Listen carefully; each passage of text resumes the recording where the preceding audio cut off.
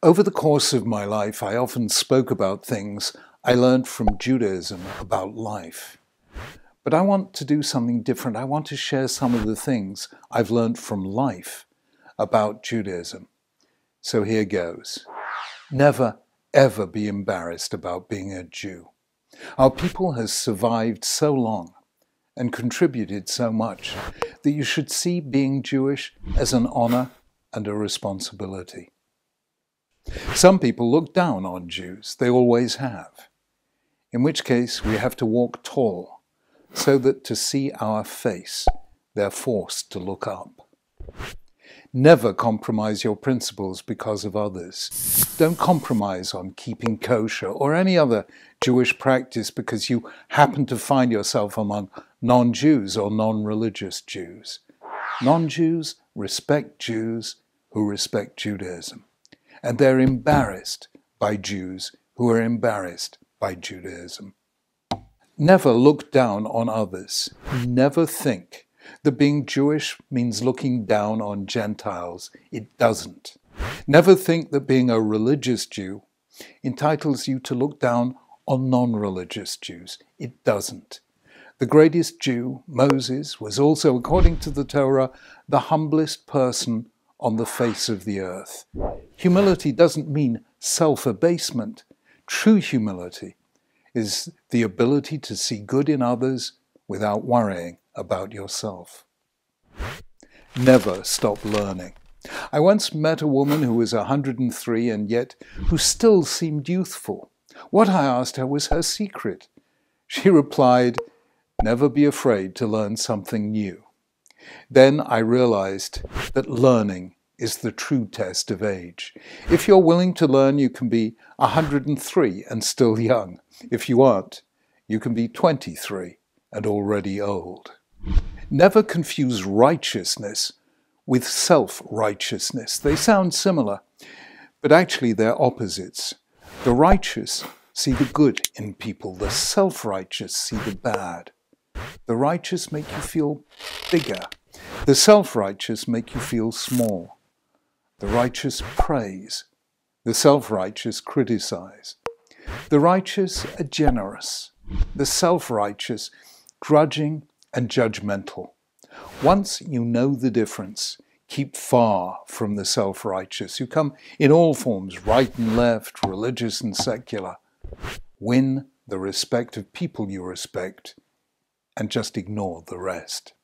Whenever you do a mitzvah, a Torah commandment, stop and be mindful. Every mitzvah is there to teach us something, and it makes all the difference to pause and remember why. Mindless Judaism is not good for the soul. When you pray, reflect carefully on the meaning of the words. Remember too that in praying, we are part of a 4,000-year-old choral symphony made up of the voices of all the Jews, of all the countries, in all the centuries who said those words. Some said these prayers in the midst of suffering, others as they faced exile and expulsion. Some even said them in the concentration camps. They are words sanctified by tears. But now we're saying them in the midst of freedom. The prayers of our ancestors have come true for us. Therefore, our prayers honor them as well as God. For without them, we would not today be Jews. And without us carrying on their tradition, their hopes would have been in vain. Don't worry if you can't keep up with the congregation. One word said from the heart is greater than 100 said without understanding or attention. Always be willing to share your Judaism. On Shabbat, the Sabbath, or the festivals, invite guests into your home. Once a week, if you can, learn with people who know less than you do. The difference between material and spiritual goods is this. With material things like wealth or power, the more you share, the less you have. But with spiritual things like knowledge or friendship or celebration, the more you share, the more you have.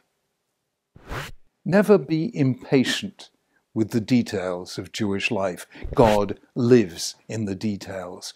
Judaism is about the poetry of the ordinary, the things we'd otherwise take for granted. Jewish law is the sacred choreography of everyday life.